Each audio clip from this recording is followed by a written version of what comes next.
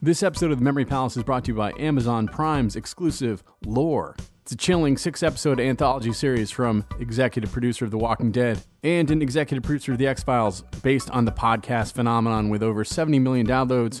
Creator and narrator Aaron Mahnke explores the most terrifying tales throughout history, takes a myth that is rooted in historical folklore, and twists it, exposing timeless terrors that still haunt us today. Real life can scare you to death. Watch exclusively on Amazon Prime Video this October, starting on Friday the 13th. This episode of The Memory Palace is brought to you by our friends at Article, makers of fine furniture with fantastic industrial and mid-century and Scandinavian designs. Also the makers of the lamp that is lighting this script as I read it. They have everything you need at Article for your home, including brand new, a whole array of fine leather couches. These are really beautiful, extraordinarily well made, just like everything they've got. And for $49, they will ship anything, including a large, beautiful leather couch, to your front door, regardless of size. And you can get $50 off your first order of $100 or more at article.com/memorypalace. That's article.com/memorypalace. This is The Memory Palace. I'm Nate DeMeo. Anna Jarvis loved her mother.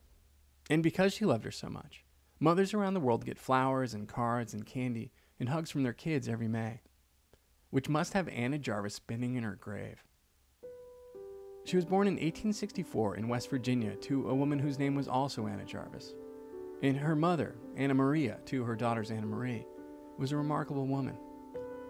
The elder Anna was a feminist and a progressive and a bit of a socialist before any of those words meant anything.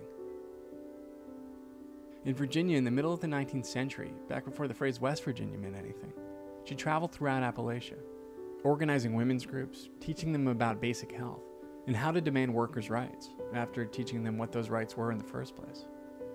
During the Civil War, she brought women together to tend to sick and wounded soldiers, regardless of whether they wore blue or gray.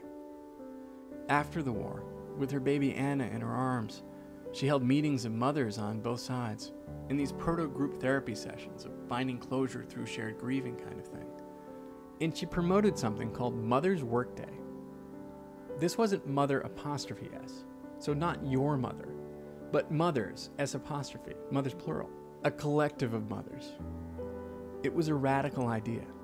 Let's take a day, and it would be a day of demonstrations and political consciousness raising, not of flowers or spa gift certificates. Let's take a day and recognize that what mothers do is work. And let's organize those workers the same way that people were starting to do at mines and mills and factories. This was the work of her life. And when she died in 1905, her life became the work of her daughter's life. Anna Marie, the younger Jarvis, was 29 years old and single, with no child of her own. She was devastated by her mother's death, and at her funeral she handed out hundreds of carnations, one to each of the mothers in the congregation. She had picked up the torch of her own mother's cause, and wouldn't put it down for the rest of her life. She delivered speeches, she published pamphlets, she wrote to governors and newspaper editors, senators, mayors, anyone in power, all in a campaign to get the government to recognize Mother's Day. And she succeeded, and failed at the same time. People love the idea of a Mother's Day, because people love their mothers. And importantly, people love the story of Anna Jarvis loving her own mother. It was a national holiday by 1914, and Jarvis kept going, talking about her mother and Mother's Day all over the world. And for people all over the world, maybe wondering why they'd grown apart from their own mothers, maybe wishing their own children would thank them once in a while. For people all over the world, Anna Jarvis became the platonic ideal of the devoted daughter, and they wrote to her. So many wrote to her to thank her, to unload about their mother-child relationships, that she had to buy a second house next door in which to store her correspondence. Mother's Day would roll around every year, and Anna Jarvis, a woman with no child of her own, would get flowers by the score, heart-shaped boxes of candy by the carload, which made Anna Jarvis furious.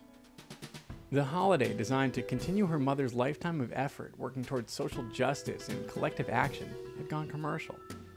Anna had thanked her mother by devoting her life to building a kind of living memorial, and it felt like all she'd accomplished was making it easy for people to go and thank theirs with a prepackaged sentiment and a penny greeting card. And so she railed against it for the rest of her life, spending all of her modest savings on campaigns against the commercialization of Mother's Day, filing lawsuits to stop Mother's Day celebrations, condemning confectioners, fighting florists. But the candy kept coming, and the flowers didn't stop. And when she died, penniless and blind, in a state sanatorium in Pennsylvania in 1948, her room was filled with Mother's Day cards.